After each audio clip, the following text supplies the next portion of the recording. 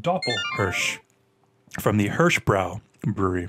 And now I had never heard of this brewery before, and I saw this particular beer in the LCBO. And as you see, it has that really cool reusable bottle there with the pop top on it. Yeah. This brewery, being as historic as it is, as I just mentioned, apparently is up there in this mountain town, makes the most delicious beers that are very hard to procure. And this particular one is their Doppelbock.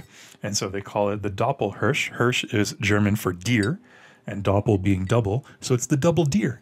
The double deer. And as you can see, there's two deer fighting for beer supremacy on the label there. Yes. The brewery itself, Hirschbrau, Hirsch being deer, Brau being brew. It's the deer's beer. It's deer beer. The deer beer. It's a whole new kind of beer. Deer beer.